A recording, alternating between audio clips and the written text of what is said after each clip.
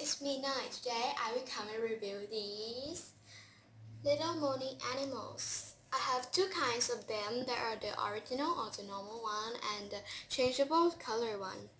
So let's start with the changeable one. Okay guys, let's get started with the changeable Moni Moni, okay? This one, if you put it in the sunlight for a long time or put it in the strong light for a long time, it will change color. Like this little penguin, if you put it in the sunlight or light really long time, it will change to be green. Like this little goldfish, if you put in the sunlight for a long time, it will change to be pink. And we also have a lot of more animals, like the seal or the squirrel or the camel. See, we're the original or the normal one. These we have the normal one. We have a lot of kinds of animals. So let's start with this side, okay?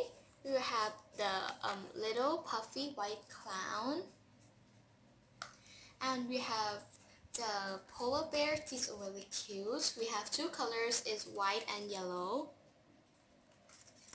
The next one, we have the sleepy cat. It's really cute. We have white, gray, and pink. The next one, we have a cat paw. And then, I'm not so sure what this is. I think it might be a squid.